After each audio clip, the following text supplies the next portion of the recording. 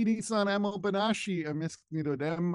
My Cree name is AMO BINASHI, means hummingbird. I'm also known as Douglas Sanderson, and I'm a professor in law at the University of Toronto, where I hold the Pritchard Wilson Chair in Law and Public Policy.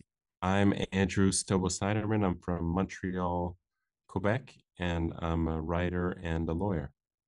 In my life as an academic, I write and publish a lot, but because they're academic articles, of course, no one ever reads them. Writing for Value of the Birdtail gave me a chance to write with Stobo to a much larger audience, much more general audience, and that would allow me to give a chance to work through some of the complicated academic ideas, but at a level that was much more accessible to people as a way of trying to generate political goodwill around complicated ideas.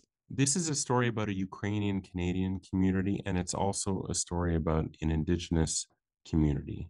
And it was important to us that we write this book as the two of us, as an Indigenous and a non-Indigenous writer, in part because we thought that was the best way to actually tell this story well. The book provides an opportunity to have conversations, and hard conversations often, about how it is we ended up in this position of massive inequality and what it is we might do about it. We want a lot more non-Indigenous Canadians to be learning more about their Indigenous neighbors. And you want it to be easy to read. And for me, that I want that to apply to popular publications in the same way that I would for academic publication. It means a lot to me to be nominated for this award because this is a book that celebrates the Ukrainian Canadian story, but I think it's also a book that is challenging Ukrainian Canadians. We really believe that the Ukrainian community should be celebrated for all that they have overcome, and we hope the Valley of the Birdtail does that.